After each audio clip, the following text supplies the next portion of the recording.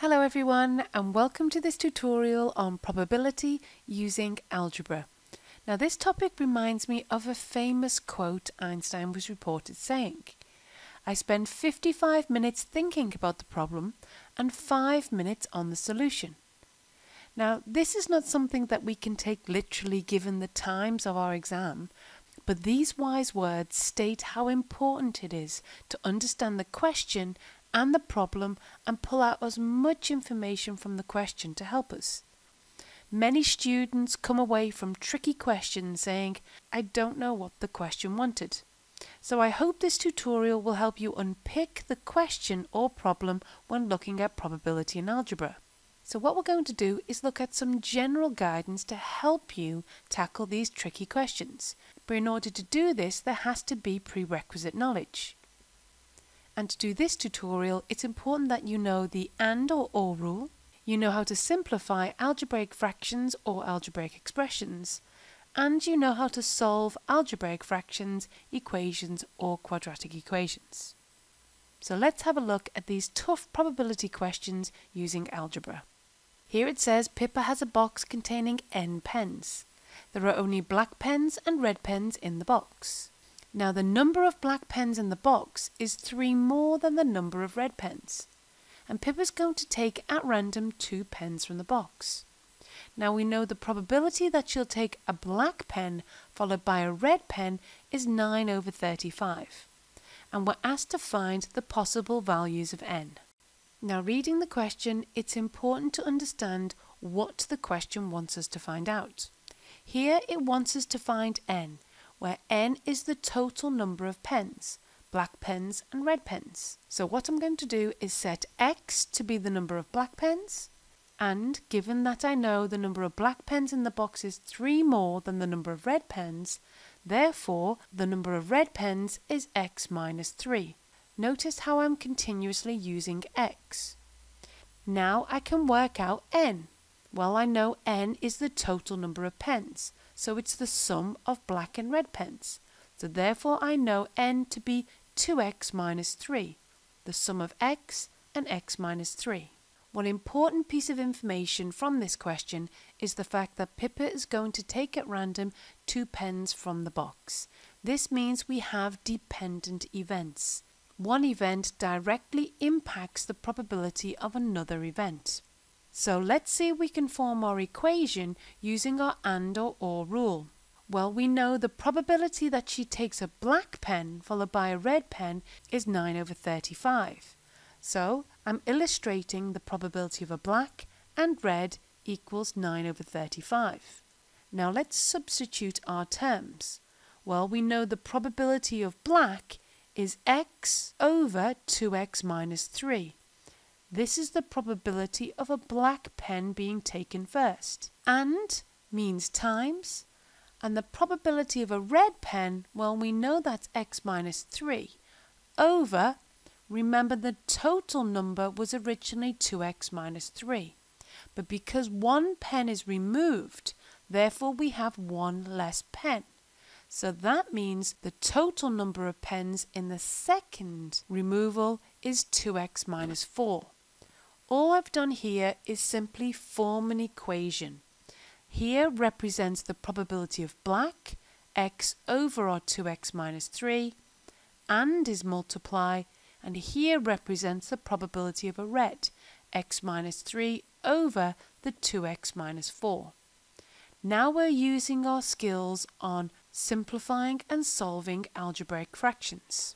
So multiplying out, this means we have x times x is x squared, x times minus 3 is our minus 3x. Multiplying our denominators, well, 2x times 2x is our 4x squared, 2x times our minus 4 is minus 8x, minus 3 times our 2x is minus 6x, and minus 3 times our minus 4 is our plus 12. It still equals our 9/35. Simplifying that denominator a little bit more by collecting our like terms gives me x squared minus 3x all over our 4x squared minus 14x plus our 12, still equaling our 9/35. So here I'm going to simply cross multiply. 35 multiplied by the x squared minus 3x is here, and 4x squared minus the 14x plus 12 multiplied by the 9 is here. Expanding out gives me 35x squared plus 105x equals our 36x squared plus our 126x plus 108. Now we're going to continue to collect all our like terms so we form our quadratic. We've subtracted 35x squared from both sides and we've subtracted 105x from both sides, giving us a quadratic equating to 0. Now we're using our knowledge on solving quadratics. You can solve this in a number of ways. For me, I find it easier to factorize. 2 factors of 108, which sum to be minus 21, is minus 9 and minus 12. So now I've factorized, I can simply solve for x, giving me x is equal to 9 or x is equal to 12. But remember, the question wants us to calculate n. We know n is 2x minus 3. So therefore, 9 and 12 gives me 2 possible values. N can be 15 or n can be 21. These are tough questions, but the process is generally the same. Identify your unknown correctly depending upon the question. Always read the question and highlight if it's dependent events or independent events. And remember how important it is to have that prerequisite knowledge of the and or rule, knowing how to simplify algebraic fractions and expressions, as well as knowing how to solve algebraic fractions, equations, or quadratic equations. So let's move on to the second exam question. Here the question states that there are only green pens and blue pens in a box. There are more blue pens than green pens in the box, and we also know there are more than 12 pens in the box. Now Simon's going to take at random 2 pens from the box, and we know that the probability that Simon will take 2 pens of the same colour is 27 over 55. And we're asked to work out the number of green pens. See if you can give it a go and press pause if you need. Remember to form your algebraic expressions, use that and or rule, as well as using your skills in simplifying and solving algebraic fractions or equations.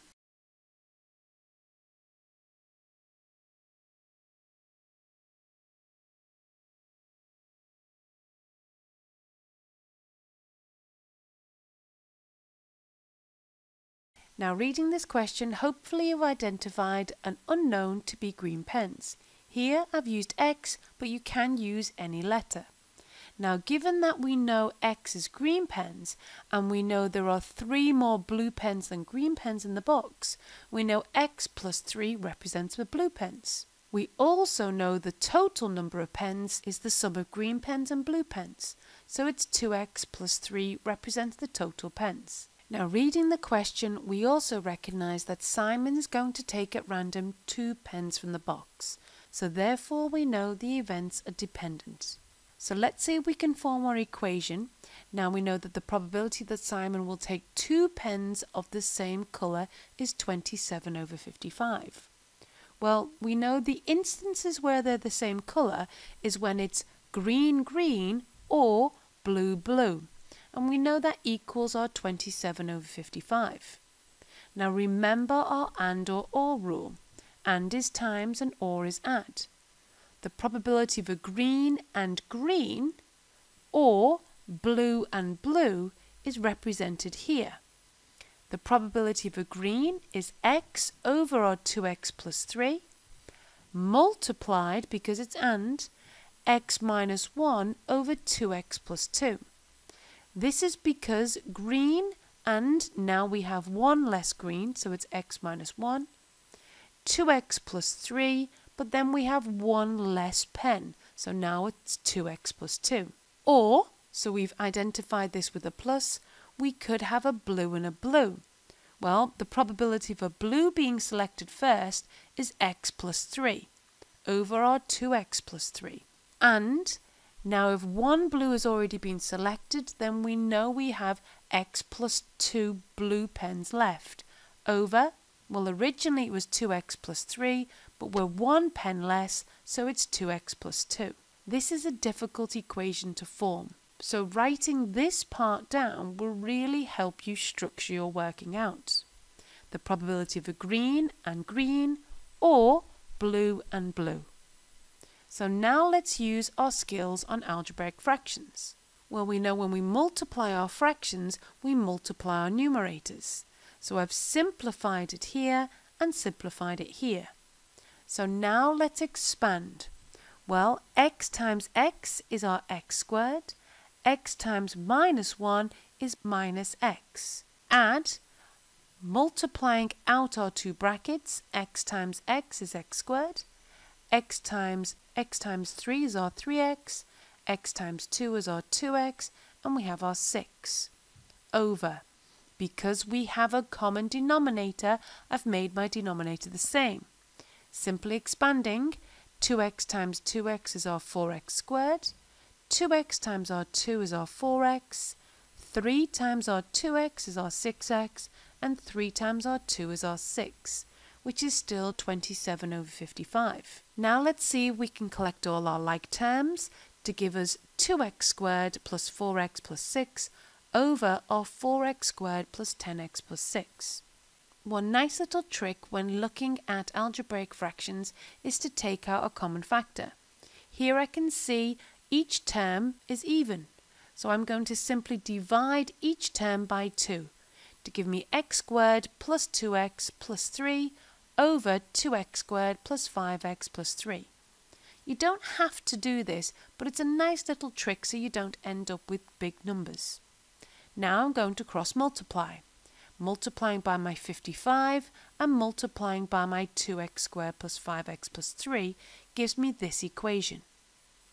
Expanding each term out gives me 55x squared plus 110x plus 165 equals 54x squared, add 135x and my 81. Subtracting my 54x squared from both sides, my 135x from both sides and my 81, I end up with a beautiful simple quadratic equation to be solved.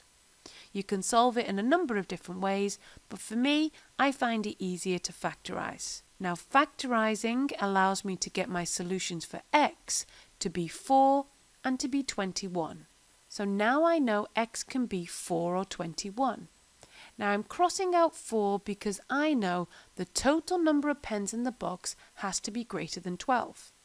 And if I were to substitute 4 into the expression for the total number of pens, my total number of pens would be 11. So therefore I know the number of green pens must be 21. So let's have a look at our last and probably hardest question. Here the question states there are only red, yellow and blue counters in a bag. Kevin takes at random a counter from the bag and he puts the counter back in the bag. Lethana takes at random a counter from the bag and then she puts the counter back in the bag. The probability that both counters are red or that both counters are yellow is 13 over 36. We also know the probability that the first counter is red and the second counter is not red is 1/4. Now Seb is going to take at random a counter from the bag and we're asked to work out the probability that Seb takes a yellow counter. Now there's lots of elements to this question, but the process is still the same. Identify your unknown. Remember to read the question and identify if we have dependent or independent events. From here, use your skills on the and or rule, simplifying and solving. See if you can give it a go and press pause if you need.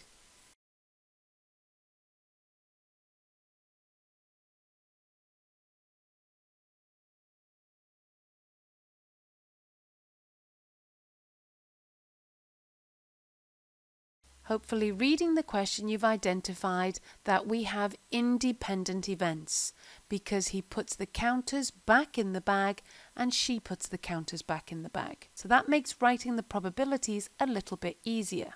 Also remember the question wants you to calculate probability. So therefore when you're forming your expressions you want to write it in terms of a probability. So I've written X to be the probability of red counters. I've written Y to be the probability of yellow counters and Z to be the probability of blue counters. From this sentence we know the probability of a red and red or yellow and yellow is 13/36. Now let's substitute our expressions. Well, I know the probability of a red and a red is X times X. Remember, X represents the probability of a red being selected and we have independent events. Or, which is add, yellow and yellow are represented as Y times Y. And that still equals our 13/36. Simplifying gives us x squared plus y squared equals 13/36. Now I can't solve anything from here, but I do have an equation. So let's see if we can use this part of our question to form another equation. Well, I know the probability of a red and not red is given to be 1/4. The probability of a red is x and not red would be 1 minus x.